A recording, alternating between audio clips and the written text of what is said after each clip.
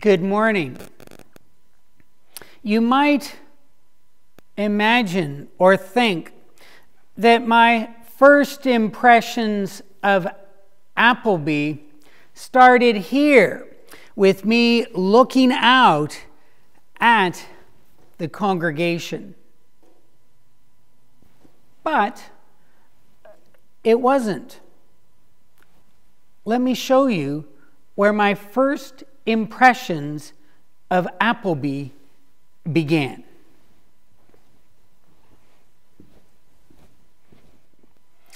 No, my first impressions of Appleby began from here. Do you know where I am? You're right, in one of the back pews. You see, I know that churches, when they're looking for a new minister, go and listen to them preach in their present congregation.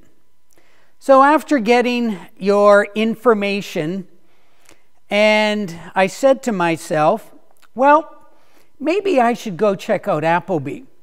So in July of 2013, on one of my study leave Sundays, I ended up coming here and sitting in the back corner for a service.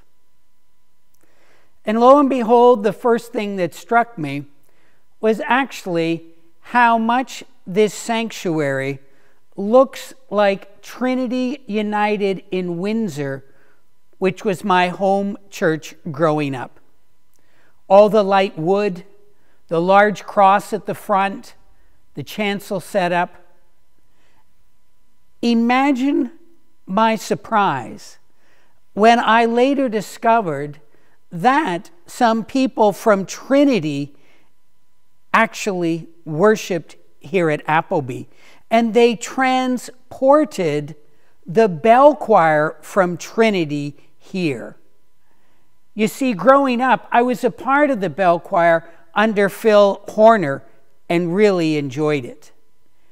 And not only was there some people from Trinity in Appleby, I later discovered there was also a number of people from Windsor as well.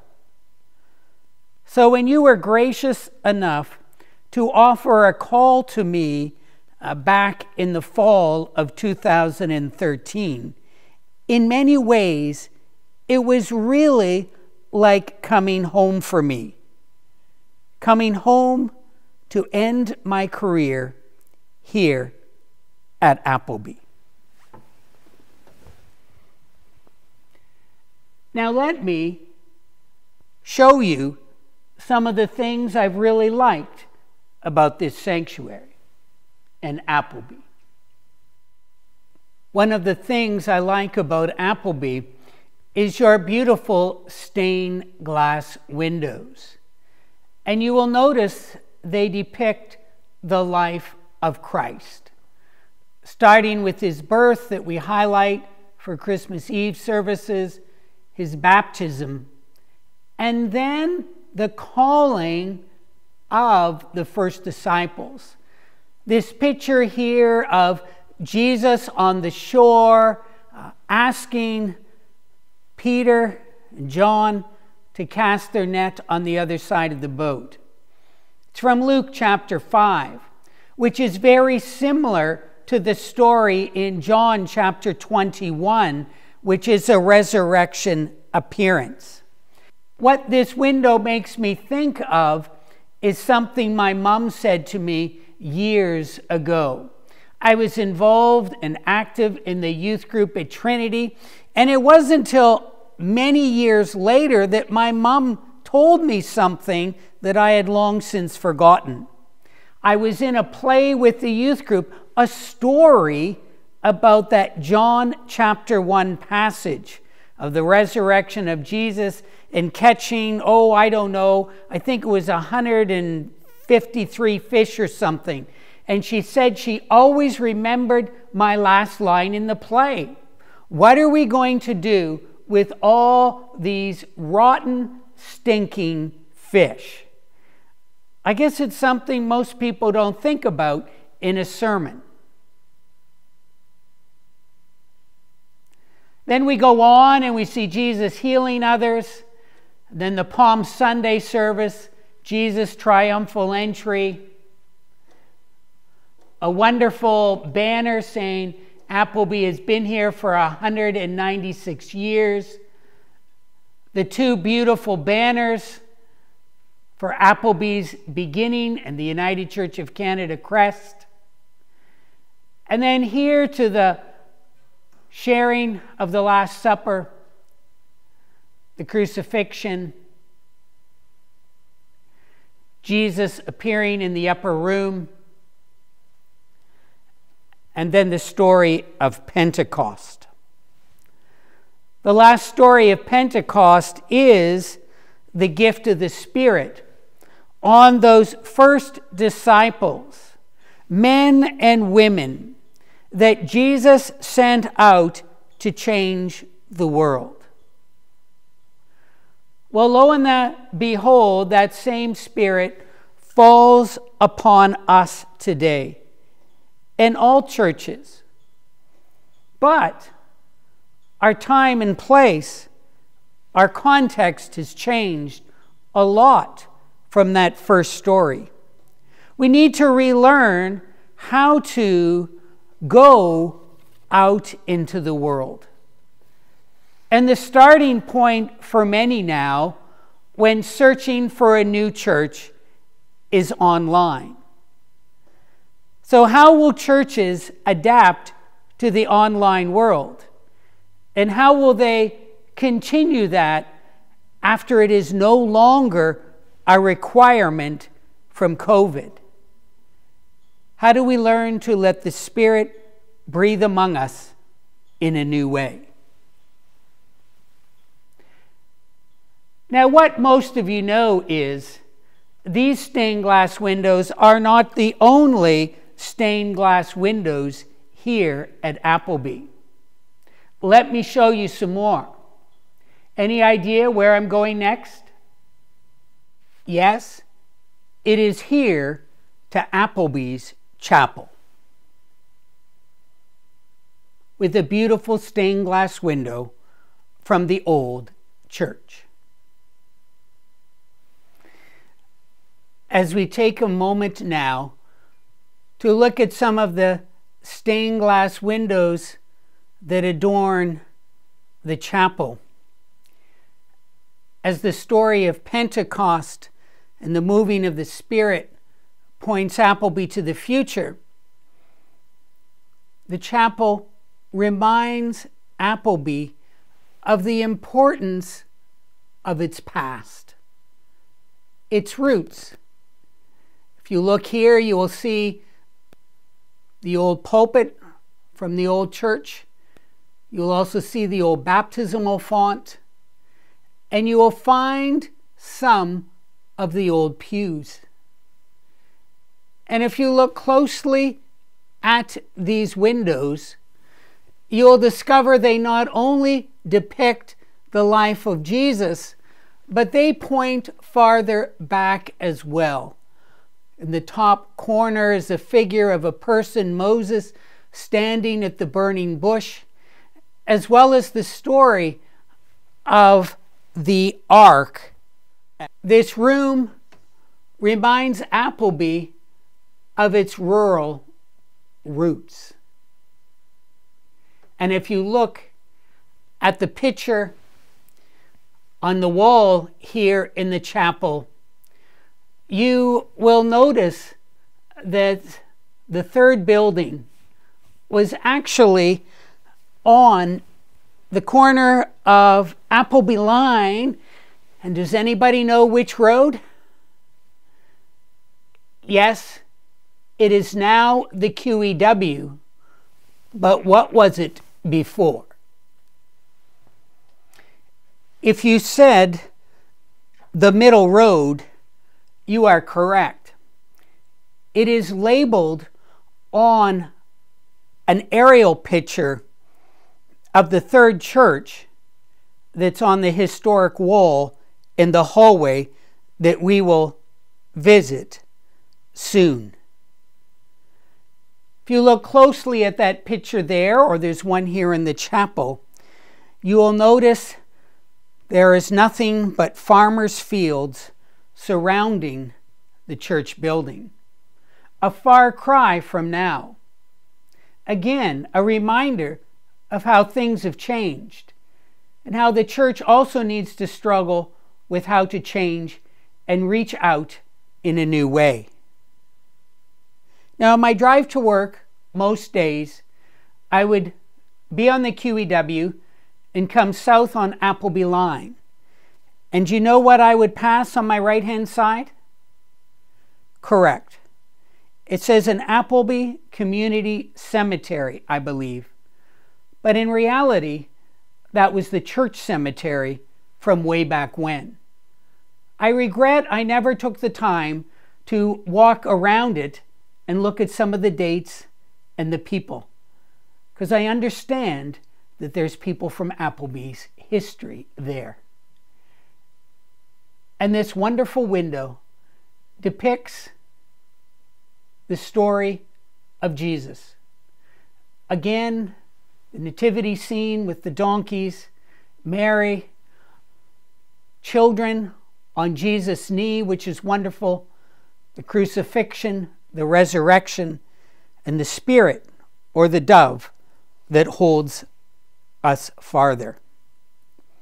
One of Appleby's strengths is it has managed to remember its rural roots, and it is summed up this way in Appleby's brochure that's been handed out at the Appleby Line Street Festival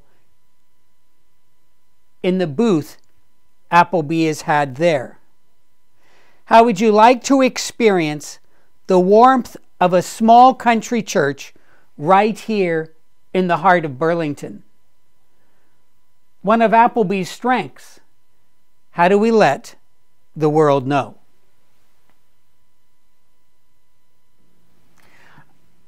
I think you know where I am now. I'm in the hallway that leads to the hall.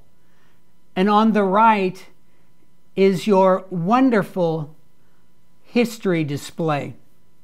I have always loved this about Appleby. And at times I have come here to read of your distant past, your early beginnings, and further on.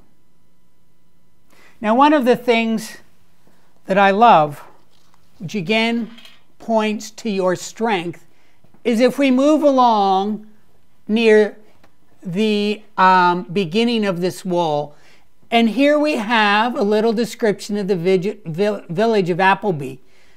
But what else is there? And if you said the knife, fork, and spoon, you're absolutely correct. Church suppers. As people have said, eating is one of Appleby's strengths. And beside it is a picture of Appleby Methodist Church from 1848 to 1906, which I believe would be the second of Appleby's buildings. As you can see, we are back in this sanctuary again. And you need to know that that history wall is not just of interest to you, the members, but it is also a witness to people who come to this church. I've always been amazed at the number of times people coming to Bridge and Euchre or the seniors' lunches have taken some time to look at intently and read some of the history on display there. Now, do you notice anything that is missing here today? And if you say, it's you, the people, you are right. You know, I'm not that used to talking to an empty sanctuary. Maybe it truly is time for me to retire, to get the hint. Now, you need to know you are Appleby's greatest strength, the people. And I will miss you not poking your head into my office to say hello. I will miss not going out to the coffee group in the parlor or hearing the buzz of conversation. And that's the Wednesday at 10 group. Especially the week you celebrate birthdays. Because you usually bring cake and you usually bring me some. It's awesome. We're back to that fork and spoon thing again, and how Appleby likes to eat. I will also miss the Vision Lead Team 2 meetings, the seniors' lunches, the vacation Bible camp, rummage sale, and so much more. Remember how earlier I said coming to Appleby was a bit like coming home for me. And the first reason was the similarity in the sanctuary.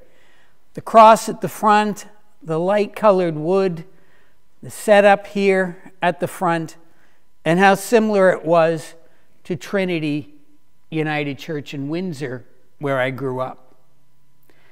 Then I got to know you better. Experience that warm sense of community that is fostered here.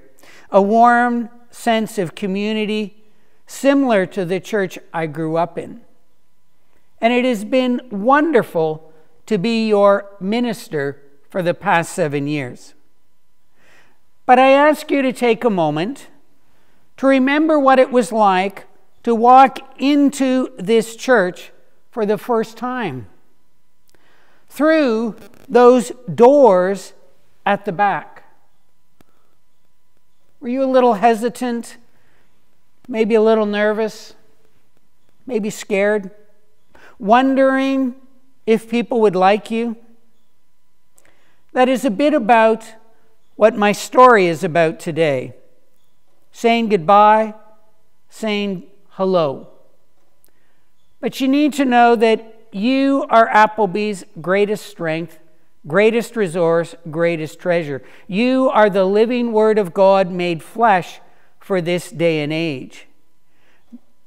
Greeting and welcoming others as you yourself wanted to be welcomed way back when.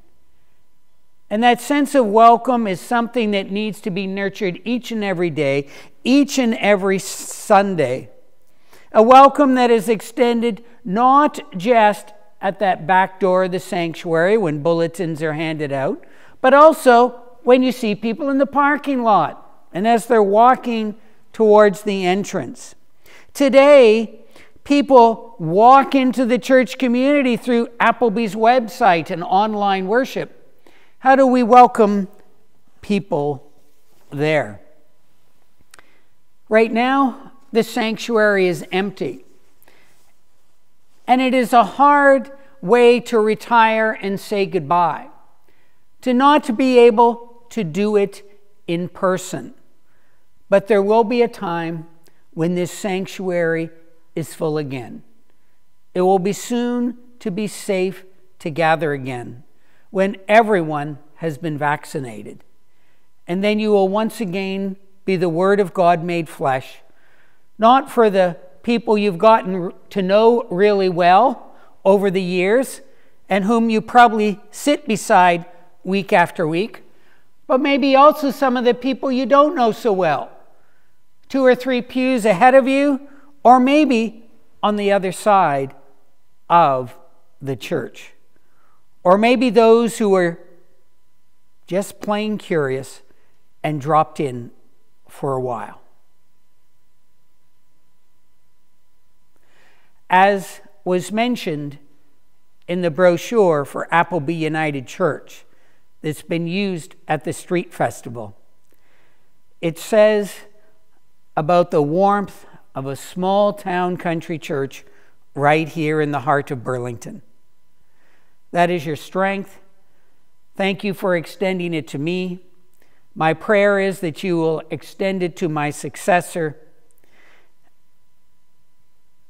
so that they may feel your warmth and love and care as well.